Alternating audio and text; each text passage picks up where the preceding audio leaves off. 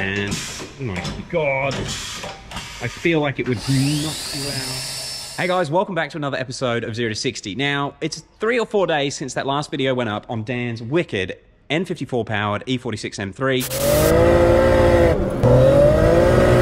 Shit, what? Looks like you guys quite like that video, and maybe we'll do some more videos on it. Because of my current missing laptop situation, Dan has offered to basically allow me to film some stuff in the shop and basically keep content coming to you guys while I'm in a position where I can't film like I normally would. Now, in that video of the E46 M3, I was trying to sort of push Dan, and I'm sorry about this, push Dan into doing an 8 HP swap into that drift car, and just to sort of see, so that we can get a real world test on how these Lamechs work in a proper drift car by somebody that's been drifting. When did you start drifting? Probably 12, 15 years ago. So yeah, Dan's been drifting 12 or 15 years. You've had all sorts of drift cars, manual, sequentials, you name it, he's played with it. He tried to do the DCT last year. Was it last year or the year before? Year before now. Wasn't quite good enough for his drifting style. So we're gonna know if the Lamech is good or bad or just everything. And I had a Lamech kit. Dan saw the comments. How did you get a gearbox so quickly? I called up a friend at Rockley Auto Parts and they literally had it to me the next week. So this is an 8 HP 75. It is a 75. No, it's a 70. Okay, so it's exactly the same box that we used in the Flomax car. And it is the diesel. Luckily, I had a full N54 8 HP Lamech kit with the adapter player, everything. So Dan, before we actually take the manual out of your 46, you sure you want to do this? Not really. Don't ruin my car. Yeah, so Dan has sort of put this on me. He said, if this doesn't work, it's my fault, and he's probably going to hate me forever because he's going to have to put his manual back in. So let's hope that my confidence in this setup is good enough. But there's something that I'm kind of really excited about. You've still got your, looks like a sequential shifter, but it's for this type of setup, isn't it? You were using it with the DCT. So we're going to have a full-on sequential style shifter in this car and a clutch pedal. This was a big thing for you because obviously you still want to have that clutch control mid-slide. Yeah. I don't drift, I don't really know. But Dan thinks it's important to have that clutch pedal feel. And even though these are an automatic with a torque converter, they still have 5 clutch packs in there. There's 5 clutch packs, so you can lock the converter and then you can disengage and engage the clutches almost like a manual, almost like a Koenigsegg. I'm really excited to play with it, but that's the one thing I'm not too sure on. Did you do much research into using the clutch pedal with the DCT? A little bit. I couldn't get the DCT to work as well as I wanted it to, so I never really got a feeling for how the clutch would feel. It always felt a little light. We put a valve spring under the pedal and it just didn't give the right feel. So gonna have to experiment with that to make sure it feels good once it's actually in the car. In fact, that's something that you guys might be able to help with. So I did speak to a friend of mine last night who does like racing simulators, but he spends a lot of money, actually more than this thing's going to cost on his racing simulator. But he was explaining there's a few different ways to emulate a real clutch pedal. And he said the really good simulators now, they still use a master cylinder. I don't know how that works. If somebody's got an idea on how to make a clutch pedal work in this setup, so it feels like a real clutch pedal, and I guess it has to have like a progressive dampening or progressive spring rate. Yeah. It needs to be soft at the top and then get hard. I don't know how to do it, and apparently I've got to work it out. So if anyone's got any ideas, let me know. Dan, the box is here. I'm going to try and get your TCU fitted today, and he's going to get the gearbox out of the car. So let's get the 46 on the hoist and get the manual taken. Okay, so I was just having a bit of a chat to Dan. After I finished that clip that you've just seen, he got one of his mechanics to start pulling the gearbox out, and the mechanics come back in an hour, and it's out. And that would take me a day. But this is the E46. He's already bolted the adapter plate on. That is amazing how fast these guys can get stuff done. It's happening. I can't believe it's happening so quickly. So we have the single turbo E46 M3, the manual's out, and we're putting 8 HP. I'm excited. It's going to put a bit of pressure on me to do this properly and not let Dan down, but I think we can do it. He's even got the flex plate on. How does he do it so quickly? This is why you go to a shop like Simply Tuning. They just get stuff done. They don't waste time. That is amazing. All right, guys, so what we're looking at, I wonder if it's going to fit. We've still got the shifter in there from the manual. That's going to have to get taken out. That's on. Holy crap. Gotta get some wiring. I guess I need to get this gearbox pulled apart, get the TCU out, and start working on that mechatronics modification. I'm just amazed at how quick this is happening. All right, see you in a sec, guys.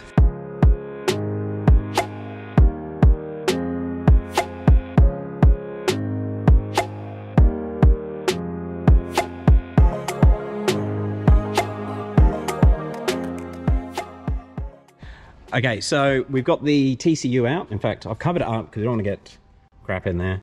The mechatronics is here. I don't know the life on this box, but this is probably the dirtiest fluid I've ever pulled out. Got the TCU separated. Dan is going to do one of the guys is going to do the modification to the casing that the TCU sits in, just so it's got some nicer cuts than me with my Parkinson hand Dremel job. I'm going to get Dan to do that. If you've got any questions about how to get the TCU out of the mechatronics, hit me up in the comments below, but there are some videos on the channel on how to do it, which I can put links to, and it's easy. We've done it before. All right, let's get that top off. This top, not that one.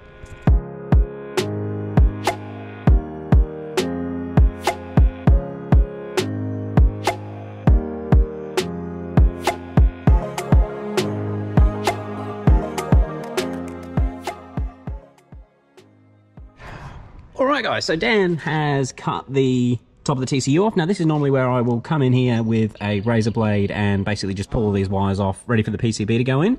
However, off camera, just talking to Brock, who you may have seen from other websites, he has come up with an idea to make a CNC cover, which will involve less, sorry about the lighting, which is going to involve less epoxy, and if we need to change anything later on, you can actually get to the PCB. So let's go and have a look at what he's got planned. So Brock's got the program. It got a little bit more complicated. Who would have thought a quick job turned into a complicated one? Got the logo on it. There's a bit of design in there. We'll talk about it another time. So, what is this machine, Brock? This is our vertical machining center, CNC mill, basically. Vertical machining center. He's told me a little bit about it. We'll go into it in detail another time, because I know there's going to be some people that are interested in how it works and what's going on. But do you want to start cutting our little 8 HP thing? Sure. What's the aluminium it's made out of? 6061 T6 billet. Right. That's pretty much all we use. I have no idea what that is. Anyway, so he's copied the program onto the machine. And, oh my god, I feel like it would knock you out.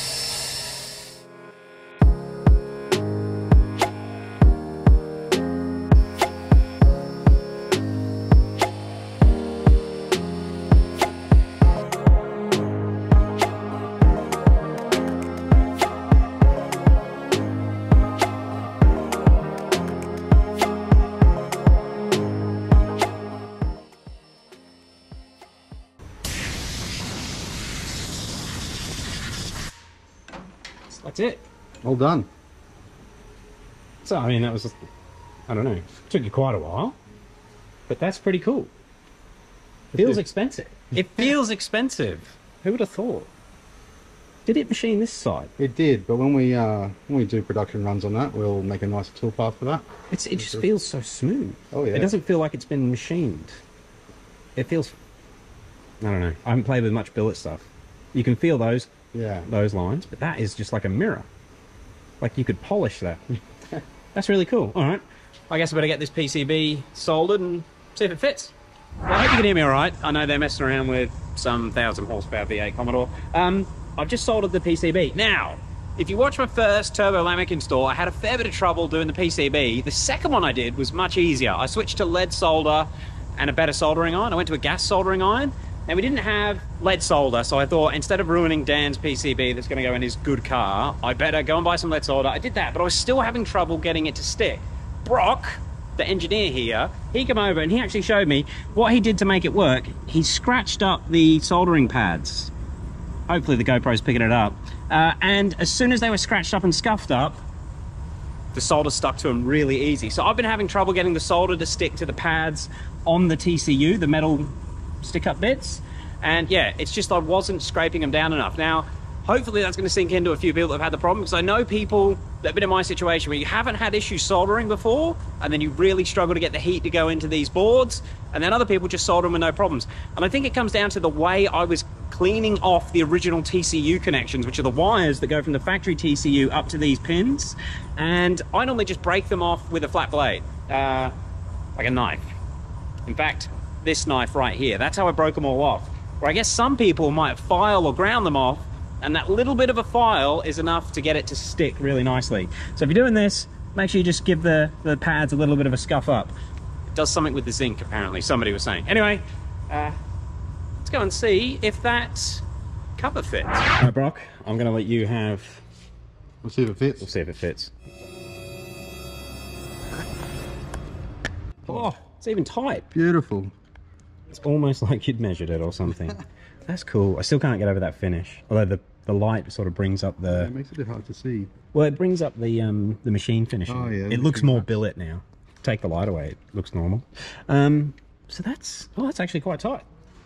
Well, that's going to be way better because we'll be able to just do, everyone, just a quick seal right up in the corner, and that'll save filling the whole thing up with epoxy. I guess I better set up a test bed and we'll see if my soldering's worked. Right, so I'm working in somebody else's workshop here, so it's all a bit janky, but we've got a 12-volt power supply going into a cut-up 6 HP harness, which feeds into the Turbo Lamic 6 HP connector, into the Lamic screen where we're going to read our error codes. Hopefully there won't be any. And then we've got it connected to the just soldered PCB sitting on the mechatronics. Let's see if I'm going to look like an idiot. Can you fire it up, Ethan? Okay, nothing, no smoke.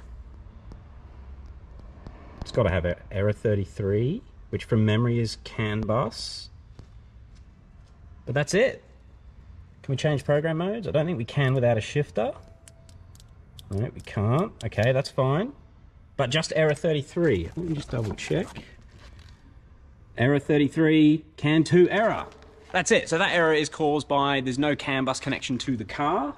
That's it. That means all the solenoids are connected. Soldering worked. Right. Let's go and get an update on how the car's going. All right, so it's come time to put the Leeson Engineering, it needs your name on there as well, really, Dan. Oh, Dan's back. PCB cover. Now you've got a Worth product, super silicon RTV black, that's basically just going to seal this and keep all the transmission fluid out of it. I had spoken to Lucas from Turbo Lamic a couple of times about this, because when you do it his way without the PCB and you just solder the wires on the back, you don't actually need to keep that out of the transmission fluid. However, he has had interference problems when you do the PCB version, because obviously everything's getting pretty close to this big metal piece, and if you get too much metal or clutch particles in the transmission fluid, you can get issues with the way the system works. So we just got to try and keep this section free from transmission fluid.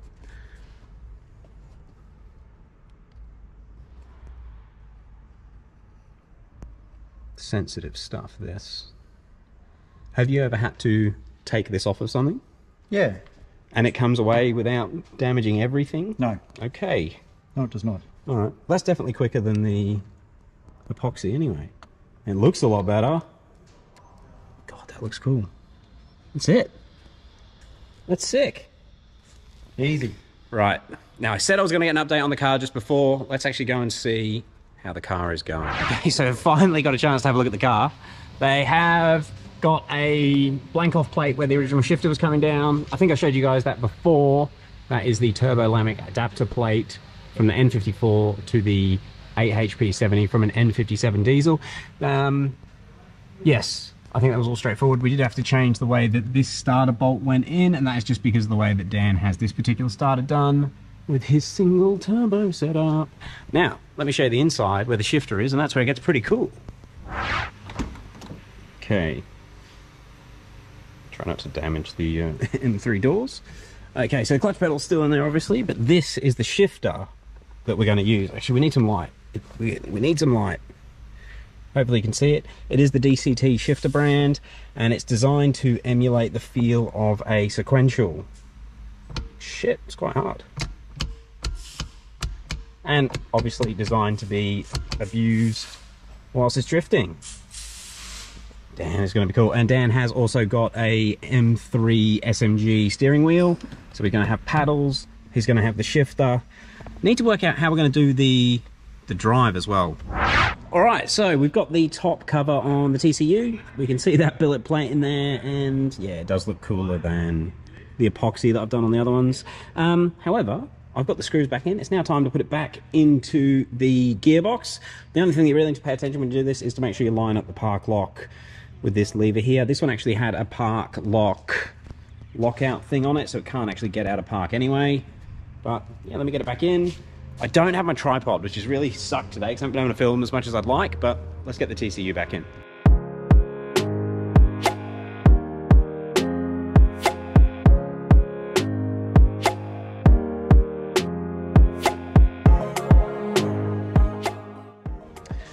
And I know I like to use the electric ratchet, but once you've done them tight, make sure you go around and torque every single one to the correct spec, which I think is around 15 Newton meters, which I'm just doing now with this torque wrench thing.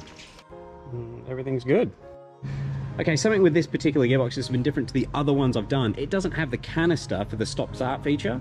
The 8HPs, they have this canister that's designed to keep clutch pressure on the clutches when the car shuts off at like traffic light stop-start conditions, but this doesn't have it. So this must be one of the early BMW 8HP boxes.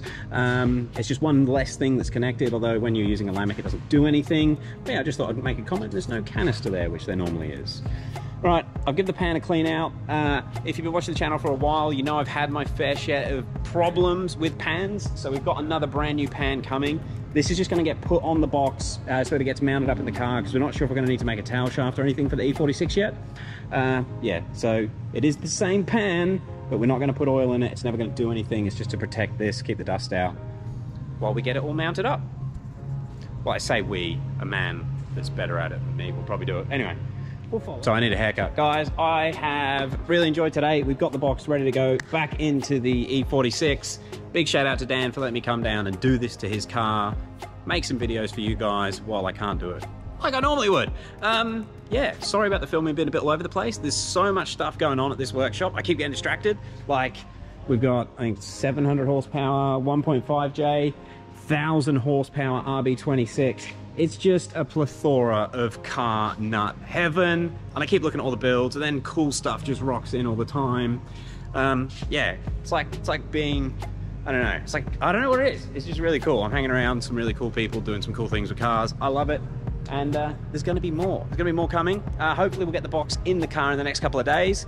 The thing we're not sure on, so that E46 had a 6-speed manual from a 135, I think it was. I think it was an N55 135 in it. So hopefully tail shaft lengths are gonna be okay, but we won't know until we actually get it up in the car. And we've also got to get the torque converter modified so that it lines up with the flex plate properly. You guys know how it works. If you've got any questions about the AHP swap, let me know below. Thank you very much for watching. I'll catch you on the next one.